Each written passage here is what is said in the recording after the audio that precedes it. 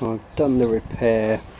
You can see there, that's that little inlaid block, which I think acted as a focus for the start of the crack, which is probably a good thing, because it meant I just got one clean crack across there.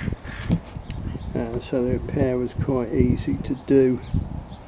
The glue line between the boo and the U isn't perfect there, but I braced it and I flexed it against my knee. I reckon it's going to hold up.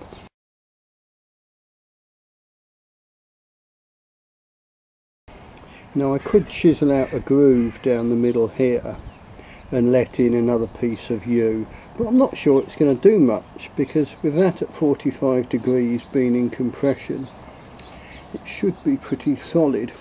There's a minor bit of damage to the tip, probably where the string yanked it off sideways or something, I'm not sure, so I don't think I dropped the bow. But something I'll need to do is, if I have longer loops on the string, instead of the string going across there, it will actually run right down alongside the levers to here. So I'll need to change the angle. You know, the string will be in danger of popping out here. But also, to repair that tip, what I can just do is overlay another bit of U going from about here to here, say, just thickening the tip a little bit and sort of hooking it this way a bit, and then let in a new bit of horn a little bit deeper and cleaner. I'll unpick the serving on the string and re-whip it with nice big loops, or make a new string, whichever's easier. But I think I'm going to be able to carry on experimenting with this, which is really good. Right, here's the lever bow amongst a load of clutter. It's now had the repair on the belly done, which I think I showed before, but now I've modified the levers.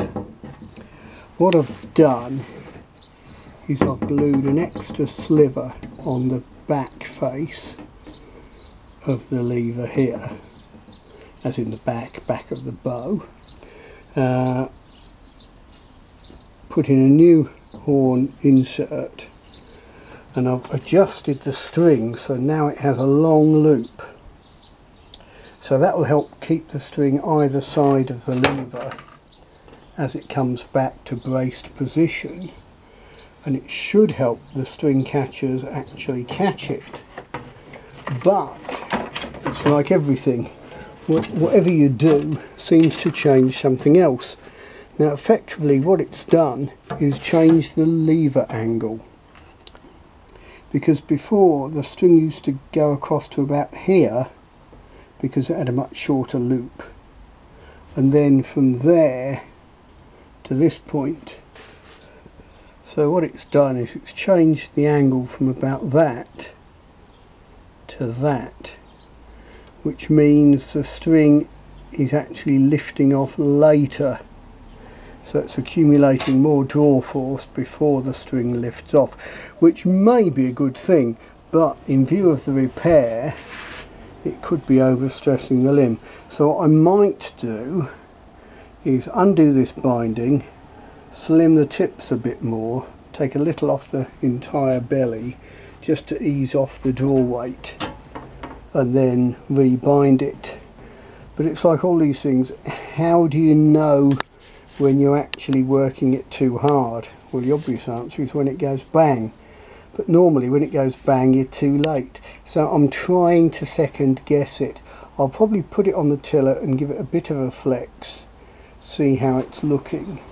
Right, of course all that waffle's all well and good, but I'll never know what's happening until I pull it. Now, just for the record, the crack was on the lower limb, just there by this node. That's where the crack was.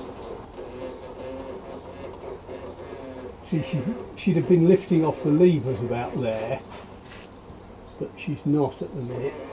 So there's £50, and she's just about lifting there. Yeah, she's lifting at 50.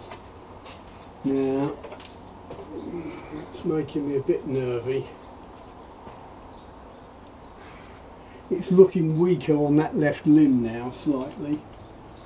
So I'll probably do a bit of tillering and what have you. I didn't see what draw length that was, but I can look at it on the video and make some sort of educated guess about where I want to go from here. But it's not gone bang, and it seems to hold it better on the levers. Before, as soon as I strung the bow, I'd have to be fiddling the string across one way or the other. But this arrangement, it's certainly holding the string on the levers up to about this point. So you can see it's an improvement. We live and learn, onwards and upwards, and other such platitudes. We have plenty of latitude for platitudes in here.